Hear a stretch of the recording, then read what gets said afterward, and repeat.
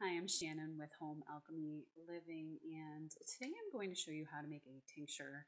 I'm guessing that you already know what one is if you're watching, but if not, a tincture is a concentrated liquid slash extract that is made from soaking any variety of plant or herbal material in an alcohol-based solution that is then used for medicinal purposes or taken as kind of like a daily supplement to overall kind of boost your health and aid in what I hope is already kind of a well balanced diet. The one that I'm going to be making today is using the herb thyme. Thyme, as you know, we use in a multitude of culinary dishes, but the reason I'm making it is for the upcoming cold and flu season and also for some skin issues. I know we don't want to think about the winter time, but the fall season will be upon us here in the Northeast in just a few weeks or so. And since it takes about a month and a half for the tincture to finish curing, it should be ready just in time. No pun intended. There are a lot of benefits to thyme other than using it in the culinary way that I just described. It's very high in vitamin C. It has anti-inflammatory properties.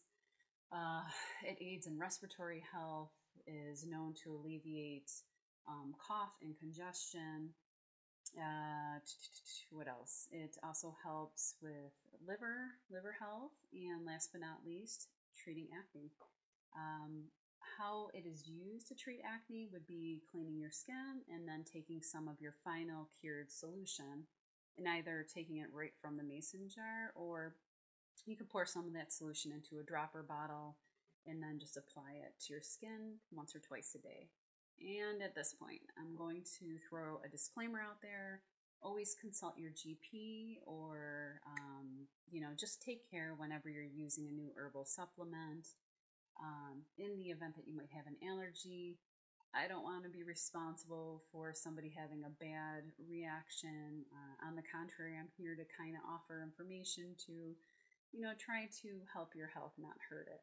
Um, with that being said, let's get started. It's really quick, really easy, and I'm going to show you how. All right.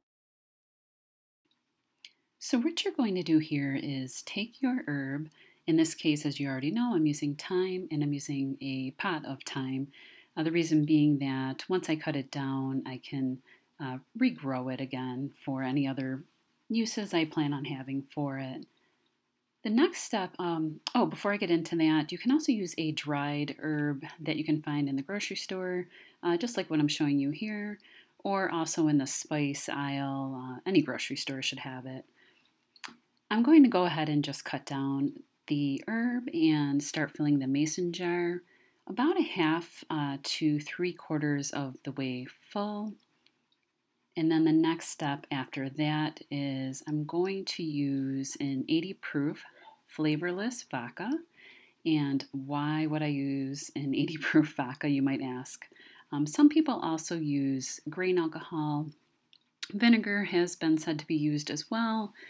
The reason that you want to go with the vodka is because it will inhibit any kind of bacterial growth under the lid of that mason jar. It will also pull out any active ingredients from your plant or herbal material. And it also, last but not least, extends the shelf life of your tincture. So it can last from, I would say, beyond a few months to probably even a couple years. Most likely it's not going to be stored that long because hopefully you'll be using it, it will be working well, and you'll want to make more.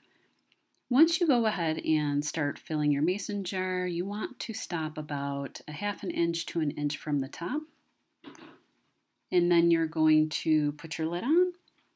And I just used a black Sharpie, but you can label your herb on the top and then write the date of when you made it.